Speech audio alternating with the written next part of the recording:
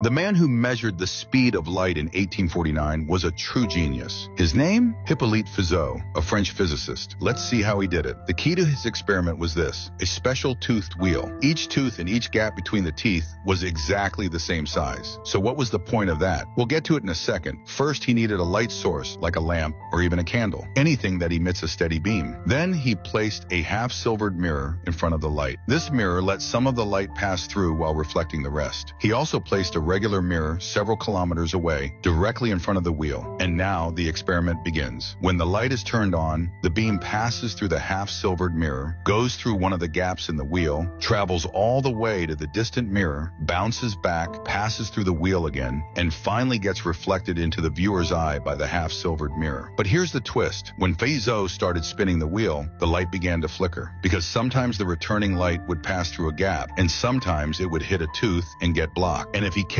increasing the speed, eventually the light completely disappeared. And that's when things got really interesting. At that exact speed, the returning light was hitting the next tooth directly, meaning it was perfectly blocked. That moment was the breakthrough. Fizeau knew the wheel's rotation speed, how many teeth it had, and the distance to the mirror, 8 kilometers away. So the round-trip distance was 16 kilometers. The wheel had 720 teeth and 720 gaps, and spun at 13 revolutions per second. That means each gap lasted 1 divided by 18,720 seconds. Using that, he calculated the speed of light to be 299,520 kilometers per second. And that's incredibly close to the real value we know today.